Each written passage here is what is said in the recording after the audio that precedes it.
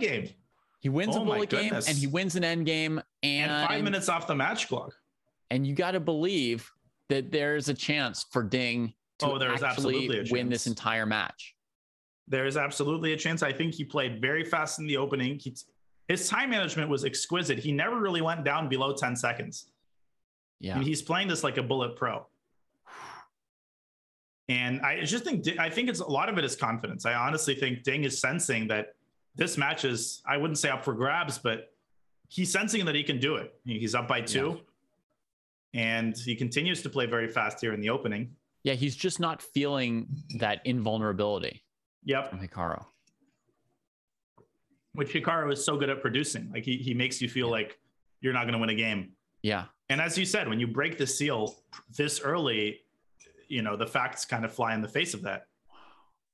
So, I mean, everybody's enjoying this except Hikaru. Everybody else, right. Even Hikaru fans like to see like a close match, like to see him challenged. I think a lot of them. But not on the worst side of a close match. They like to see Hikaru up by 1 or 2. Oh, it's more exciting for them to see him like make a comeback here in Bullet. That is like definitely true as well. And again, I think they've got a complicated King's Indian attack. I don't think White is better. White's got the pressure on A5. Uh-huh. And Hikaru's got 20 seconds extra. I feel like that's going to cost Ding in the long run. The position remains very complex. Mm-hmm. Okay. Yeah. What does Black do? How does Black improve? The first step for Ding was to win 1 bullet game, as we said. The next step is going to be he's going to have to withstand Hikaru winning a game at some point, right? Because Hikaru is going to win some games here in the bullet section. Hikaru is going to win some games. He's going to have to maintain his confidence that he got from winning, even when he loses some of these. Well, this time management is not going to cut it. He's got 15 seconds. Although the last game, he proved me wrong. He's been very, very good with 10 or 15 seconds on his clock. And he's adopted that strategy of just going back and forth. He's not shy about that. He said, all right, Hikaru, show me how you're going to improve. Right. Yep, there we go. Bishop E7, Bishop F8. Hikaru is eventually going to probably play G4 or C4 or something. Yeah. Ding has gotten himself 20 seconds with this type of strategy. Now Bishop E4. Takes on E1. Now he's going to lose A5, probably, although he's clinging to it. Yeah, and he's got his rook to A6. Now it's not that easy to win, although Hikaru breaks through. Oh, he's just going to push past it.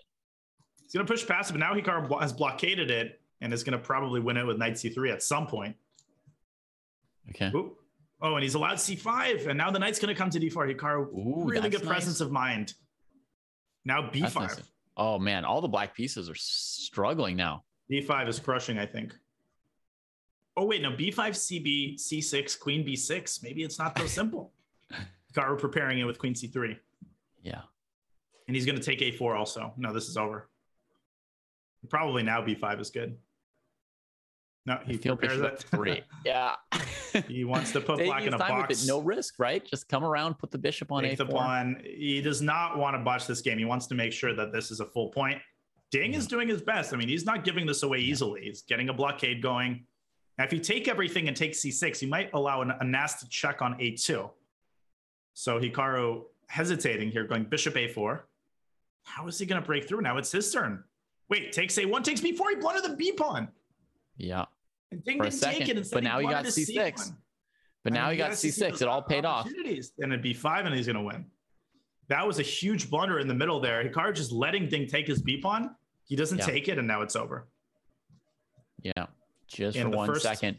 But he did have Ding under 5 seconds. I mean, it's